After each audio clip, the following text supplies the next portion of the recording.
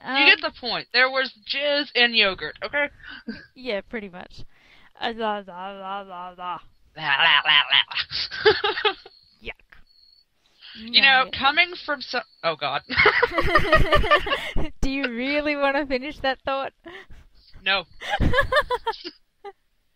No, I do not. I'm going to do something that I have never done before. Moving on.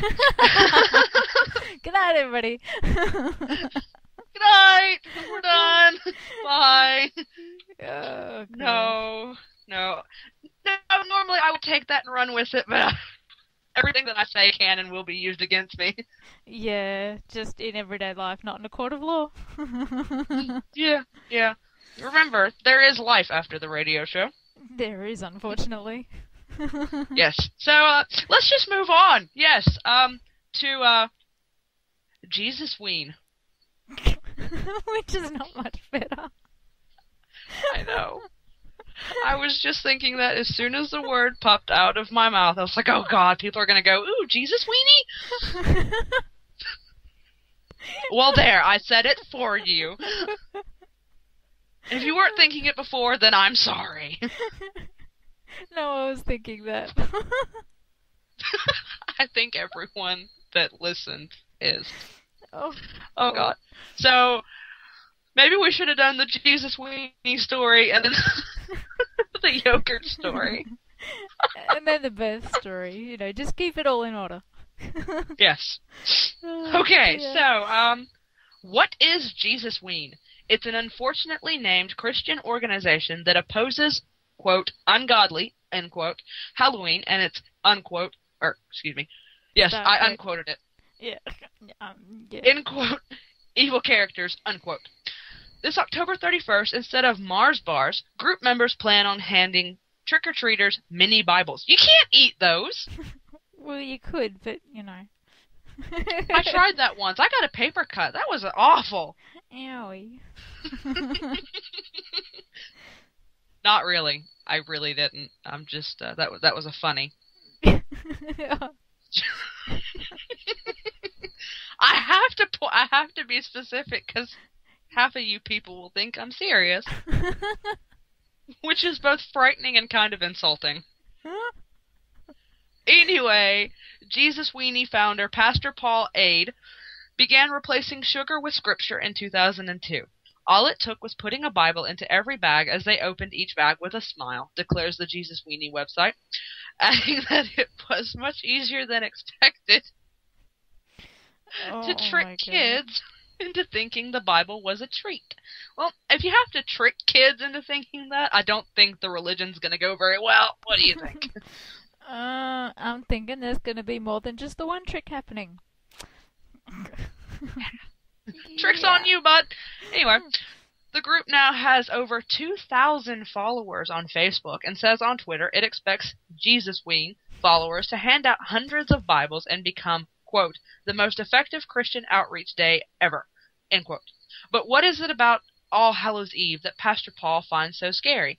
I think it's an activity that doesn't have anything to do with Christians, the Canadian pastor told Gawker. He's right. It has to do with candy and capitalism.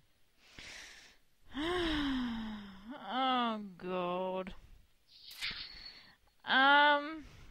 This one is sort of on the same tangent as I think the Christian group that tried to change our greeting. You know, the universal greeting of hello.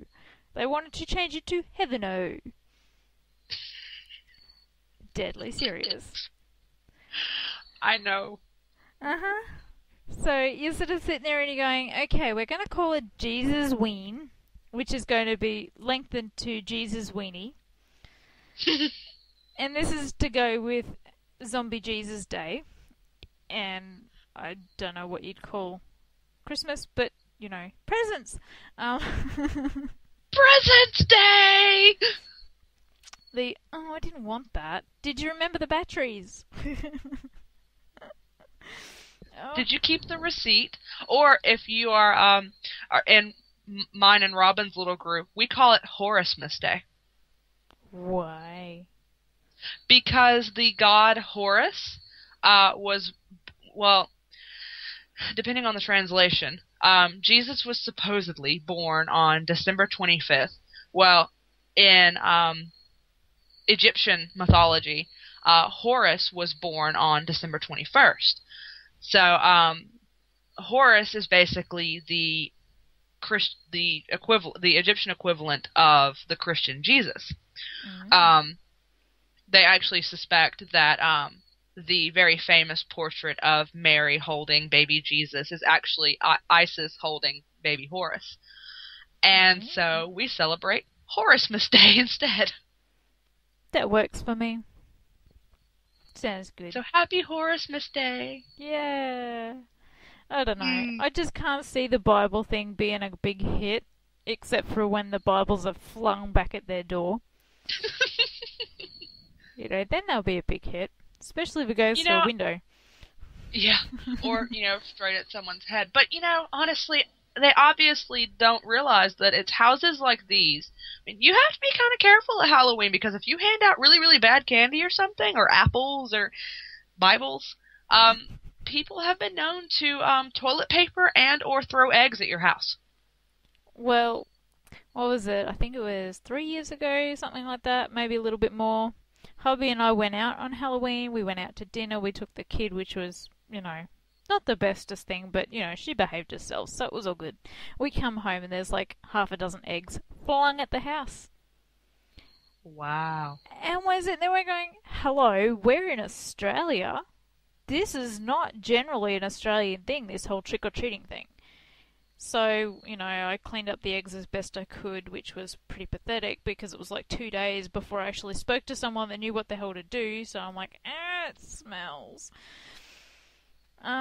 Yeah, so after that, every Halloween is the same. Hubby goes, no, that's an American custom, that trick-or-treating rubbish. We're not doing anything with that. If they turn up, they can just kiss my ass. I said, yeah, with eggs.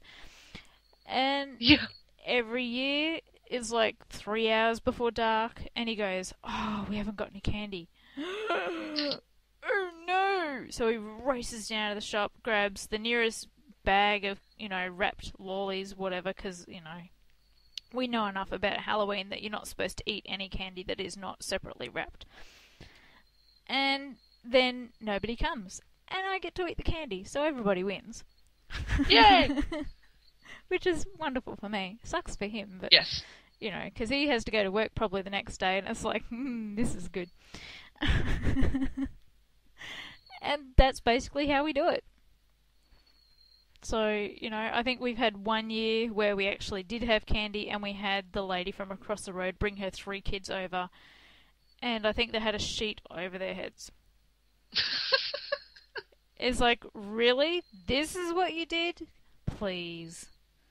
Oh man, for Halloween I go all out. Like, this is, it's kind of like Halloween Town for me. Once Halloween is over, I start planning for the next year. Oh dear. Well, I love Halloween. Oh my god. And, I mean, we don't get many trick-or-treaters here, but I am excited because now my daughter is old enough, well, not old enough to say trick-or-treat, but she's old enough to where she can walk around on her own. Well, not on her own. There's someone with her. I meant walking around without us having to carry her around all the time. Yeah. And, we can dress her up in cute little costumes and take her trick-or-treating, which means I get candy. You're just going to have to be really careful when you get to those certain neighborhoods, because one of her favorite words is ice. Yeah. So you don't want to go to those houses. Those houses you want to avoid. Yes. Yes. Yeah, because they might give you something you didn't really ask for. Yeah. No, and see, what's funny is, and I didn't know this, but I asked my mom, and she basically confirmed it for me. I was talking to, I think it was Janie, actually, and we were discussing that whole thing of, you're not supposed to eat any candy immediately. You're supposed to have someone check it to make sure there's no, razor blades or dirty needles or, poison, blah, blah, blah. And then she said, apparently that's a myth. I was like, what? Are you serious? That's just a ploy to get parents the equal opportunity. We get exactly. the So the next day, it's like 6 o'clock in the morning, and I'm looking at my mom, and I'm like, so, you got something you want to tell me about Halloween? And she's like, no, why? I said, well, apparently that whole razor blade and the candy thing is a myth. She goes, yeah, but you never believed that. I said, so it's true! It was just a ploy to get the good candy. Yeah, my mom said, and this actually made me mad. This really did. But my mom was like, yeah, you never believed that, so I just had to wait until you went to bed. I love your mom. It's like, you stole my candy. And she's like, you haven't been trick-or-treating since you were like 5. I was like, I don't care. It's the principle of the thing.